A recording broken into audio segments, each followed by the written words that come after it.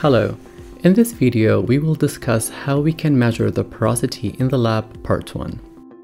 The first method that we will discuss to measure porosity is called fluid displacement. In this method, we weigh a dry core and measure the dimensions, specifically the diameter and length of the core, to obtain the bulk volume. Then we vacuum saturate the core with water or brine to make sure that water has filled all the pore spaces and no air is trapped in the core. We then weigh the core sample to find the saturated weight. If we now subtract the dry weight from the saturated weight, we obtain the weight of the water in the pore spaces. To obtain the pore volume, we need to divide the weight of the water in the pore spaces by the density of water, since water is filling all the connected pore spaces.